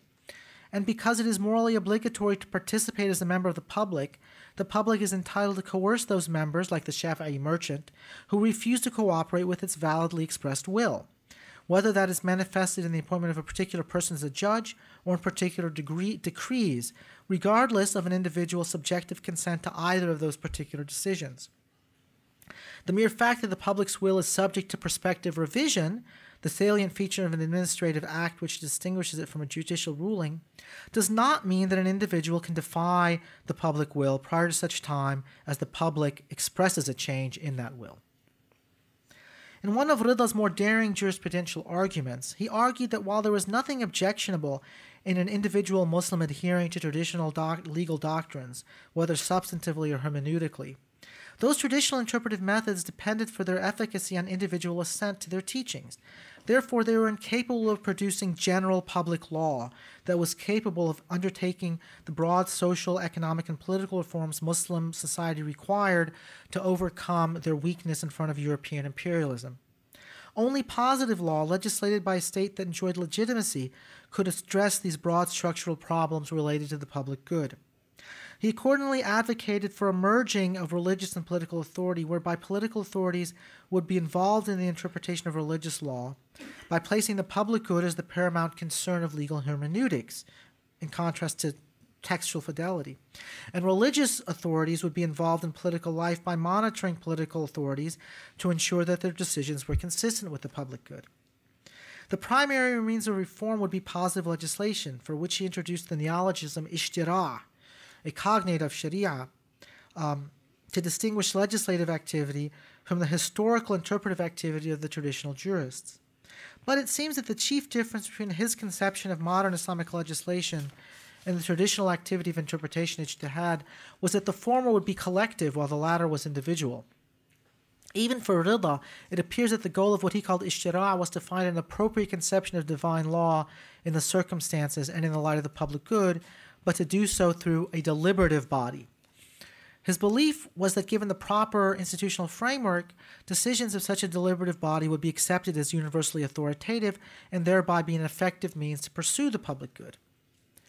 While Rida's critique of traditional conceptions of law and political legitimacy were trenchant in many respects, his solution, effectively the creation of a collective body of jurists who through collective exercises of interpretation, albeit one that emphasized the public good over fidelity to real text, raises its own troubling implications. Specifically, it suggests that legislation, ishtira', is itself a kind of hermeneutical activity, a kind of fatwa. If that is the case, however, on what grounds does it command obedience? To the extent that the claim is that it should be followed because it is either a true conception of divine law, or more modestly, the best conception of divine law, it reintroduces the problem of religious despotism, which Rida had been so keen to eliminate from Muslim life, albeit in perhaps a less arbitrary form, to the extent that such interpretations would be accountable to the public through democratic procedures. The notion that governmental bodies, particularly elected ones, are claiming to apply divine law, however, has caused many prominent Muslim scholars to condemn attempts to incorporate Islamic law into modern legal systems as a distortion of Islamic law, which, in their view, is essentially an interpretive project and cannot, by its nature, be articulated by a state. In order to protect the integrity of Islamic law as a system of revealed law, it is therefore crucial that it be removed in its entirety from governance so that it exists outside the realm of politics and serves only as a pure aspirational ideal or as a source of individual morality. This concern that a state's claim to be applying Islamic law is metaphysically untenable and thus at bottom a misappropriation of divine prerogative, and the concern that statutory law lacks Islamic integrity because it is not a product of authentic Islamic legal reasoning, are a result of the same error into which Rida fell, namely, the belief that a modern state applying Islamic law is essentially acting as a master jurist, as a mujtahid, with the difference that it has the necessary coercive resources to compel compliance with its views regarding what the correct conception of divine law is. The model of lawmaking which I identify, however, understands positive law as expressions of the public will that meets Islamic conceptions of validity and is not based on interpretations of the divine will. It offers a different understanding of lawmaking in the modern Muslim majority polity, one that places political deliberation at the center of lawmaking rather than scriptural interpretation. One example should make clear the difference. In 2000, Egypt passed a law granting women the right to divorce at will on condition that they waive any monetary claims they might have against their husbands, particularly claims to unpaid dower. The statute substantially reformed the historical doctrine of khula, or wife-initiated divorce for consideration. While all four Sunni schools recognized the validity of khula, they had required the husband's consent. In justifying the passage of this law, the Egyptian government relied on a revisionist interpretation of revelation, arguing that the most relevant prophetic precedents omit any requirement of consent to the divorce. Now, I have no reason to doubt the good faith of the Egyptian legal officials who offered this interpretation of the relevant precedents. Nevertheless, the law did contravene a well-established consensus among all schools of law that the husband's consent was required, and after all, consensus itself is a source of revelation according to Sunnis. Moreover, the modest achievements of the law are themselves a reflection of the limited gains that can be had by applying an approach that depends almost entirely on reinterpretation of precedent. If lawmaking of this kind were understood to be a reflection of public will that is informed by, but not bounded by, textual precedent, a much bolder approach to the reform of family law could be undertaken that is not dependent on revealed precedent. In this case, for example, and that of family law more generally, it is well established that the parties to the contract can include conditions, including conditions regarding termination of the marriage, that go beyond the default rules provided by the fiqh. The state, as the legitimate and exclusive agent of the public, clearly has the authority to insert mandatory conditions in the marriage contract, regulating, among other things, the terms on which marriages can be dissolved, provided that those conditions otherwise satisfy the conditions for valid legislation, which I discussed in the previous section of the talk. On the theory I advocate, the law of 2000 would be justified not on the grounds that it is the best understanding of prophetic law, but rather that the state, as the lawful agent of the public, has inserted as a mandatory condition in all marriage contracts the conditional right of the wife to a khula upon her relinquishing of all monetary claims against her husband. A proper jurisprudential understanding of legislation as a means for the expression of the public will and not discovery of divine law would also resolve the potential democratic deficit in demands that states apply Islamic law. If the role of the government is to act as an agent for a properly constituted public will, legitimacy comes from adequately representing that public will, not from the hermeneutical skill of legislators. And if the state acts as an agent for the public and occupies the position of fiduciary toward the public, it follows, to the extent possible, that the public itself should be regularly consulted regarding the performance of its agent. Moreover, it follows from the theory of the state that I've articulated that Islamic law does not bind the publics of contemporary Muslim states to particular historical institutions, but leaves them free to adopt any set of institutions that are more effective in representing their will as the principal to whom the government, as its agent, must answer. It is true that the public will in this conception is bounded by revelation in important respects, insofar as presumably there would be substantive limits on what could constitute valid legislation. But generically, that problem is not dissimilar from the familiar paradox inherent in establishing constitutional limitations on popular sovereignty. Such a conception of Islamic lawmaking, by making public deliberation rather than interpretation central to the state's legislative projects, might also bridge the gap between Islamists and non-Islamists in post-authoritarian societies, insofar as the latter fear that demands for Islamic law will exclude democratic deliberation from the political process and replace it with debates about the correct interpretation of Islamic law.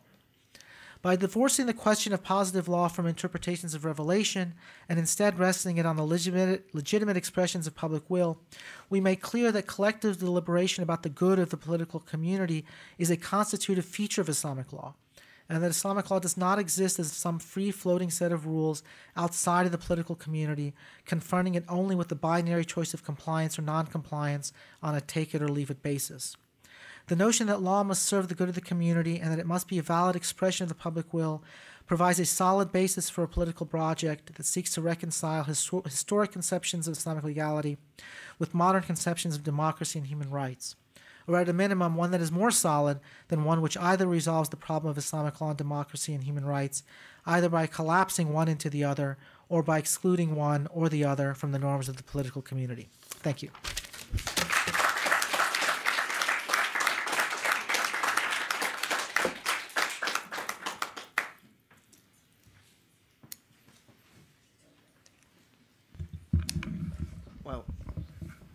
Thank you very much, Professor Fadel, for that very invigorating lecture. I appreciate the fact that many of us might have questions to raise. Professor Fadel has raised very, very, topical issues in his lecture, and I hope that perhaps, we will have a few questions to answer, to raise. So if you have any questions, if there are questions, please just indicate, and then the microphone will come to you. 1, 2, 3. So 1, 2, 3, 4. Okay. So you are 3. 1, 2, 3, 4. Yes. Hi. Thank you for a very interesting and engaging talk. I just wanted to pose to you the question that, or the contention rather, that at some point, surely, doesn't there have to be an engagement with or of the hermeneutic process?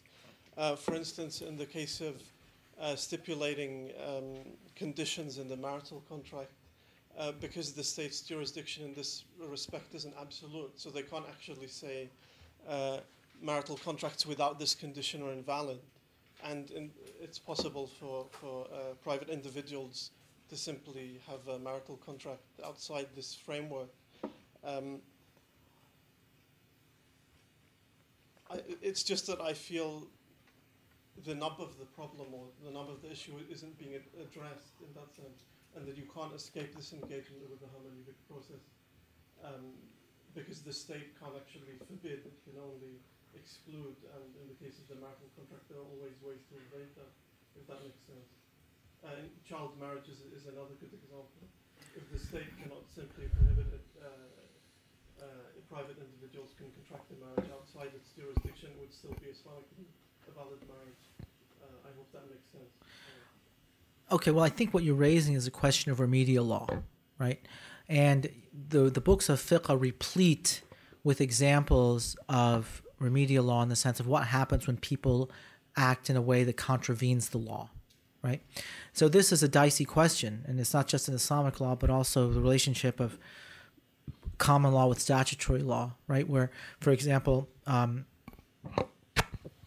statute might prohibit a contract, right? But what happens if the contract is in fact entered into? How should courts then deal with it? You find the same kinds of problems in some of the later fiqh works. For example, the Ottomans had a regulation regulating the maximum interest rate for, they call it the mu'amala, right? And so Ibn Abidin has a long discussion. What happens if there's a private contract in which the parties violate this, right? And he offers a range of possible solutions.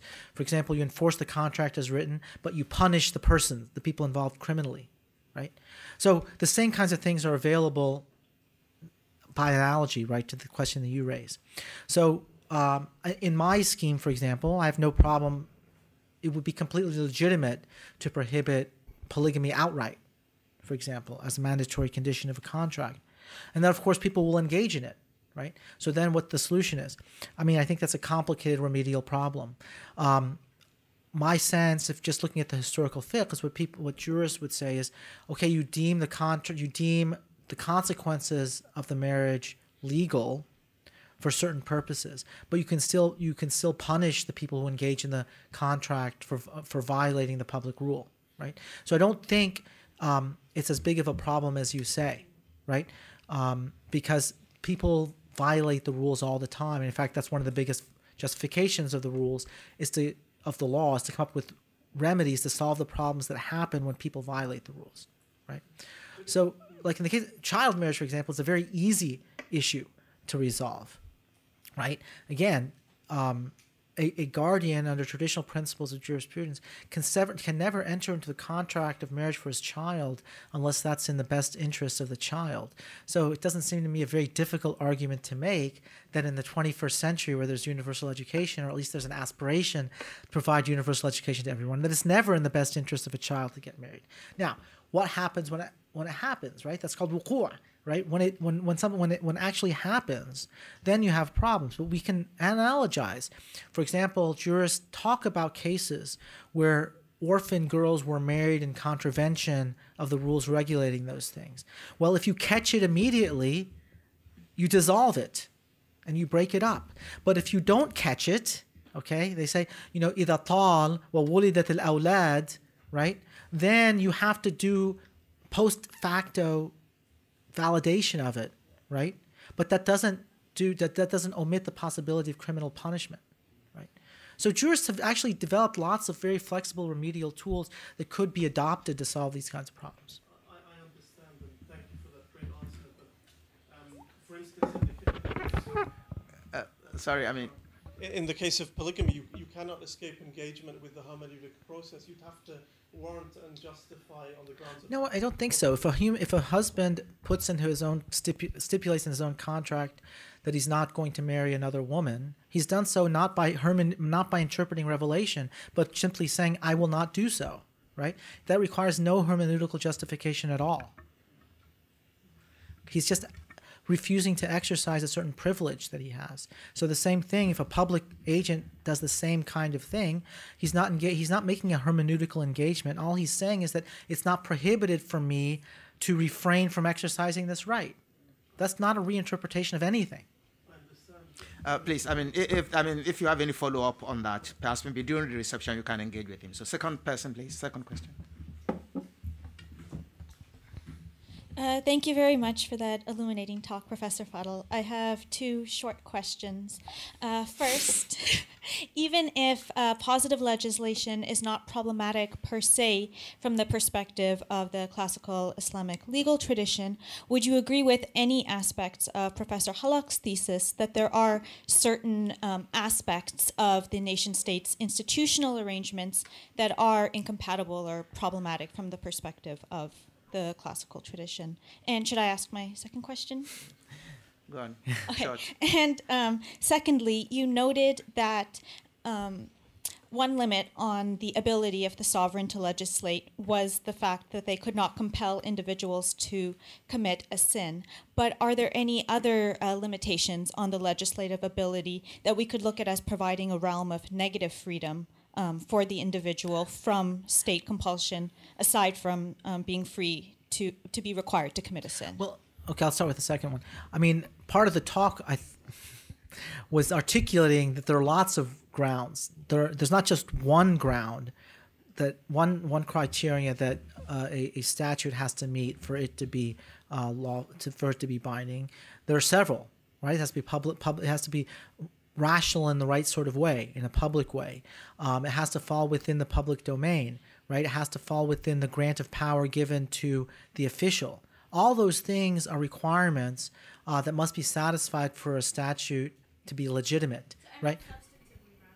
Well, the grounding of public, it has to be substantively rational, right? Now, as anybody knows, in the course of constitutional law, the history of constitutional law, certainly in the United States, I can't speak of other jurisdictions, courts have given up basically on the idea of policing the substantive rationality of state action, except with regard to very delimited set of personal rights, right? That's why, human rights has now just been limited purely to these sort of personal negative rights against the state. I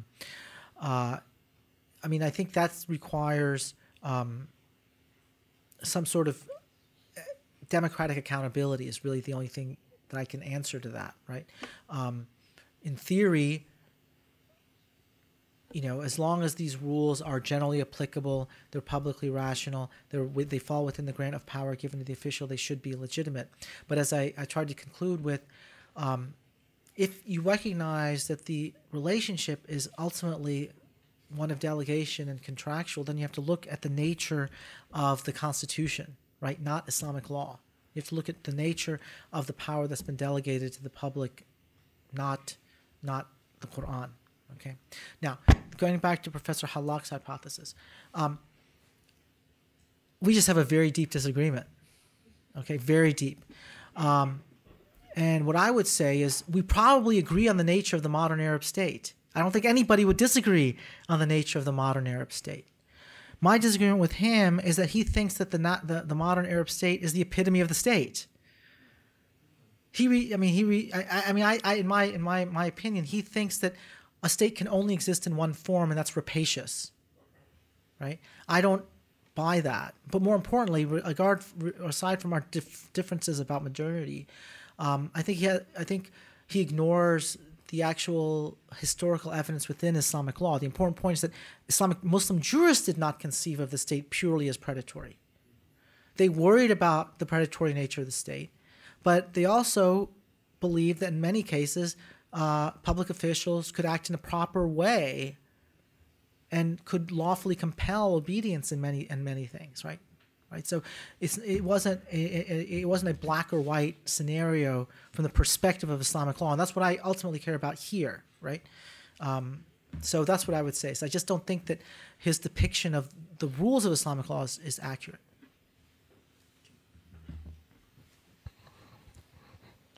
Thank you for that very interesting lecture. You said all persons are morally equal. Well, what were the powers in public life and decision making that women were able to have? Or is it a bit like the American Declaration saying all men are equal, and in fact it means half of the human race? Well, according to their conception of equality, right, any kind of limitation on female capacity was grounded in divine will. So all human beings were equal in their relation to God, right?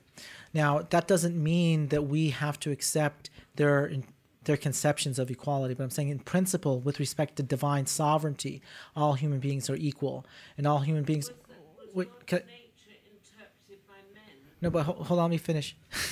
So one significant way in which women were considered the moral equals of men, even in the Middle Ages, was that women were equally competent to be interpreters of divine law as men. So gender was not considered a prerequisite to be an interpreter of the law. Now, empirically, of course, there were a lot more men. Virtually all were men. But conceptually, or as a matter of principle, women could be mujtahids or mujtahida to the same extent as men.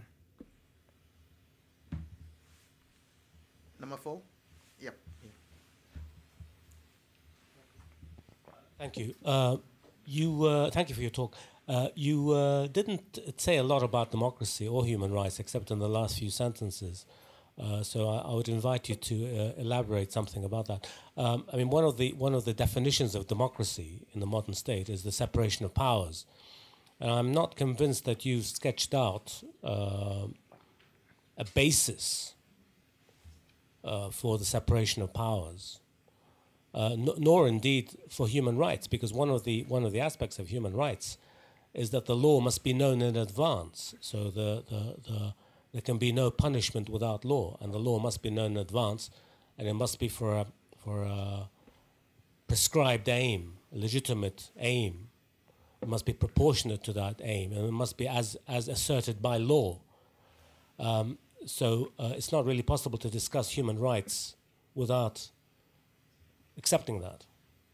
And obviously, I mean, the definitions of the separation of powers are many and varied, but it is something which is understood as essential to the functioning of democratic order. Well, I'm not quite sure what I said undermines the idea of a separation of powers.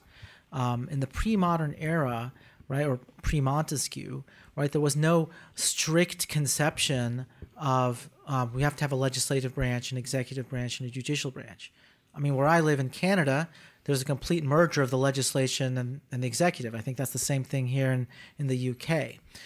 What I would say in pre-modern Islamic law, particularly in one of the jurists that I'm interested in, Shahabuddin al-Qarafi, what you have is an epistemological separation of powers.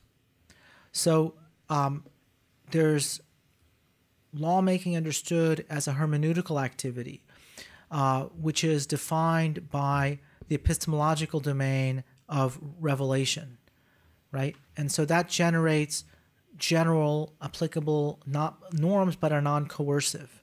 And that's done through scriptural hermeneutic interpretation.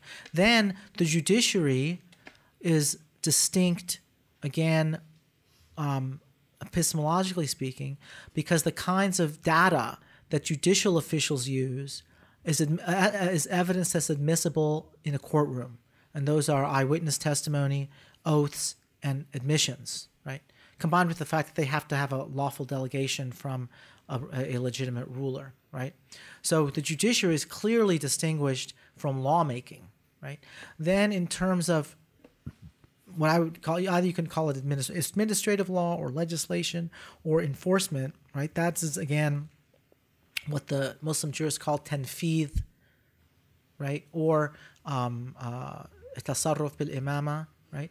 This is in public officials, wulat al-umur. Now, again, if you were to look at the jurisdictional history of pre-modern Muslim states, there wasn't this, what I would say, doctrinaire commitment to that all judicial power must be vested in the judiciary. All executive power must be vested in the executive, right? All legislative power must be vested in the parliament. Rather, public officials often combined elements of each. But the important point was, when we reviewed the legitimacy of their actions, we reviewed it subject to the doctrines that govern that exercise of that power. What do I mean by that? Again, according to Qarafi, the caliph, in theory, can exercise every single legal function imaginable. He could be, in theory, he could be a tax collector. In theory, he could be a judge. In theory, he could be a mufti. All these things. But whenever he acts in those capacities, he has to act in the same way that an ordinary judge would, or an ordinary tax collector would, or an ordinary mufti would, subject to all the restraints that would apply to an ordinary mufti, ordinary judge, ordinary tax collector, etc. Right? So you don't have the doctrinaire separation of powers, but you do have what you might call a functional separation of powers based on the kinds of evidence and that are applicable, admissible for legitimate decision-making in each one of these spheres. Finally, with respect to human rights, I don't think the problem of, for example, the specific problem of the advanced articulation of the law for criminal punishment is a problem of principle in Islamic law. I mean, it's true that pre-modern law you had the doctrine of ta'zir, right, which didn't require a specific codification of the rule in advance, but that's not really a matter of theological principle or anything, as I said, and I think this is really a crucial point to emphasize. If you accept the basic hypothesis that the structure of public law is derivative of a principal-agent relationship, then that by itself tells you that Muslim communities are free to completely revise the rules governing these institutions. So if we think, by the way, this is a matter of controversy among criminal law scholars, at least in the United States, if we think that judge-made criminal law is a bad idea, then we prohibit it, right? Although the evidence from the U.S. is not necessarily consistent with that, because we've seen that statutory criminal law has been much, much more damaging to citizens than judge-made law. But in any case, that's another debate. Okay. Okay. Can I ask one final? Yes, please. I'm intrigued by the idea of looking at legislation with different conditions, particularly public will and public benefit idea. But how do you define those? And I'm concerned that if you define them from the point of view of a traditional and conservative society, then you could end up with something that was traditional and conservative. I was thinking, for example, of the Brunei Penal Code. I'm sure the citizens of Brunei might say, well, that was an expression of public will and was for the benefit of the community, notwithstanding that some of its provisions are extremely conservative. And allied to that, what about the obverse, where the situation or the ideas that you're giving would result in legislation that has been accepted as a reinterpretation actually is contrary to the public will or public benefit? I'm thinking of things like certain commercial types of legislation in the Gulf, basic acceptance of interest in certain circumstances and not others, which is effectively a reinterpretation of a meaning of riba. Right. So what I'm saying is that there could be a downside in relation to accepting there's always a downside to democracy, right? There really is. I mean, if the only thing we care about is the substantive results, then democracy is a really bad idea. I mean, Plato told us that more than 2,000 years ago, right? So I have my own defense of the idea of democracy, even if the substantive outcomes aren't good. I think democracy has to be defended consciously knowing that its results are not going to be what are substantively ideal from, let's say, a perspective of what you or I might consider to be the morally best outcomes. But one thing I think that democratic lawmaking has going for it, and I was talking to Rashid about this before the talk, is democratic societies tend to have a much higher degree of effectiveness of law and voluntary adherence to law. And what I see in the Arab world is we have several generations of top-down lawmaking, which has absolutely had very little positive benefit in actually changing their societies. Rida has a very interesting discussion about this in Al-Khilafah, about the place of women in Muslim societies. And he says that, yeah, I take the point that we have lots of traditions in our countries that are bad, right? But the solution to them is not through an authoritarian government that rules despotically through force, right? He was contrasting the various different political options. He says, yes, we could go the route of Ataturk and have sort of secular nationalism, but that's going to create its own kind of despotism. or we can go the sort of the traditionalist authoritarian model, and that's going to be, in his view, the worst of all possible alternatives. But he was saying, if you go by the route that I'm offering, is that we can have gradual reform over generations that people will actually accept and comply with willingly, right? And presumably, that's the price you pay for democratic legitimacy, is that you go slower, but you get much broader acceptance of the changes. I mean, that's got to be the only sort of defense of democratic procedures and lawmaking, if you have a strong idea of what normative law is supposed to look like, right? And so I'm sure there are lots of things that I would disagree with in Brunei, but if they are, in fact, in a democratic process, which I don't think is the case in any event, then I think you're on the route to actually sustainable reform. I mean, the United States looked very differently 100 years ago, even 50 years ago. I grew up in Georgia, state of Georgia, 9 years after the Civil Rights Act. I mean, it was just not even a decade after de jure segregation had come to an end. And it was, when I moved there, it was still pretty much de facto segregation. But in a generation, it's really gotten better. I mean, it's surprising the extent to which it seems to me that democracy is a much more effective way of changing the morality of the people than top-down coercive legislation. I mean, I could be wrong. Well, thank you very much. I mean, Professor Fadel, we really appreciate your coming, and also I believe we've really enjoyed your paper. Please, let's give Professor Fadel a round of applause.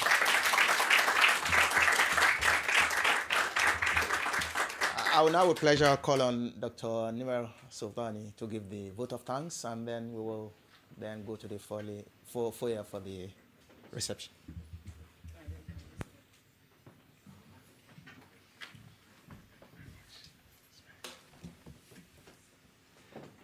Good evening. I would like to start by thanking you all for coming to the Coulson Memorial Lecture to hear about cutting-edge research by leading scholars of Islamic and Middle Eastern law. And on behalf of CIMIL and the School of Law at SOAS, I would like to thank Professor Fadel for coming all the way from Canada to present his work. Now, I personally admire Professor Fadel's work for several reasons, and that's why my students have been reading your work. Despite the changing name of my courses, somehow your writings stay. Among these reasons are, first, I think his work is illuminating because it's grounded in both Islamic legal theory and Western political theory. Because the very focus on the Islamic law might be leading us to emphasize the idiosyncrasies of Islamic law and not seeing the connections and the dominant themes that cross cultures and even eras. So his work, I think, is a constant reminder of these similar concerns that animated jurists and political theorists in both the Islamic world and Western world. And for me, this has the effect of demystifying Islamic law. And I think this is important. And in that project, broadly conceived, I'm a fellow traveler. Secondly, unlike what seems to me the dominant focus on private Islamic law, his work focuses on Islamic public law and or Islamic constitutional theory. Because I think the very focus on private law, which is also the effect of institutional realities, seems to reproduce the view that there is a sharp distinction between the two spheres, the public and the private, and that Islamic theorists had nothing to say about public and political authority and the limits of political authority, or that Islamic law is all moral and about virtue and pious behavior as opposed to political. Professor Fadel's work, I think, is a major corrective for this kind of overemphasis. In this lecture specifically, which I had the pleasure of reading a longer draft of, I found 4 points that Professor Fadel discussed of a major importance. First, the lecture presents a different model than the one we heard in the previous Coulson lecture last year by Professor Hallaq. Unlike Professor Hallaq, Professor Fadel rejects the notion that there is an incommensurable gap between Islamic law and modernity, And unlike Halak and unlike Abdullah al-Naim, which also delivered the Coulson lecture at some point, he does not see a theoretical impossibility in incorporating Islamic legal norms into the state's positive law. And I personally find Professor Fadel's arguments much more compelling and much more grounded in the materials. He neither falls into the trap of idealizing legal Islamic legality, nor does he posit a false and simplifying binaries. Secondly, the question of the legitimacy of political authority. That is, what are the conditions under which the exercise of coercive power is morally justified? And we learned from this lecture that for many of the theorists that Professor Fadel discussed, from the legitimacy of political authority, it follows that there's a general duty to comply with, on the part of the citizenry or the subordinate officials. But this duty is checked by substantive judgments. So the notion of legitimacy means that there is both an authorization to exercise power, but also a limitation on that power. Thirdly, for this conception of legitimacy and for the correct conception of Islamic law, we cannot divorce the law or the textual from siyasa.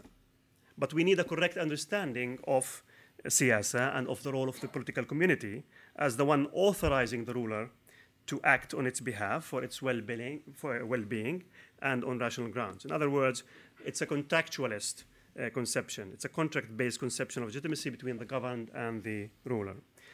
Fourthly, if we do, then we need to not shy away from implicating the state in reforming Islamic legal regulations of social and economic affairs, that is, regulation in the private sphere as well. Nor do we need to engage in sophistry or tweaking ancient texts to suit our current needs. For these and the other points you made, we are all grateful. So thank you again for a great lecture and discussion. And before I wish you all a good night, I would invite you to come again tomorrow after 3 p.m. to listen to Professor Fadel again on the first panel of Law, Politics, and Constitution Making in the Arab Spring. And you will see then the other half of his work that was not totally evident in this lecture. So please join me in thanking Professor Fadel, and have a good night.